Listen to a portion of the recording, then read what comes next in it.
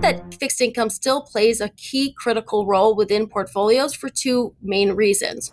One, correlation over the long-term horizon still remains negative between equities and bonds. Secondarily, this was tried and tested during the first quarter of this year, even during an environment where interest rates globally were exceptionally low.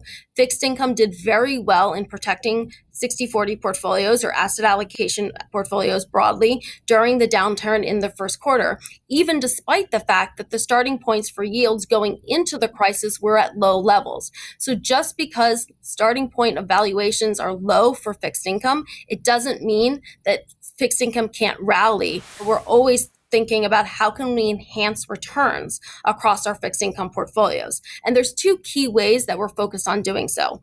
The first is really focused on active management. And we think that increasingly in a low yield environment, active management is going to play an increasingly important role in terms of driving alpha within portfolios.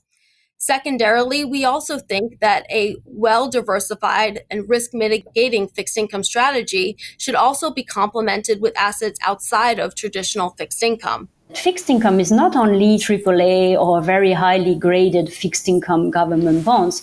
There's a whole array of fixed income assets going from, high grade corporate financials, CLOs, securitized, emerging market debt, high yield.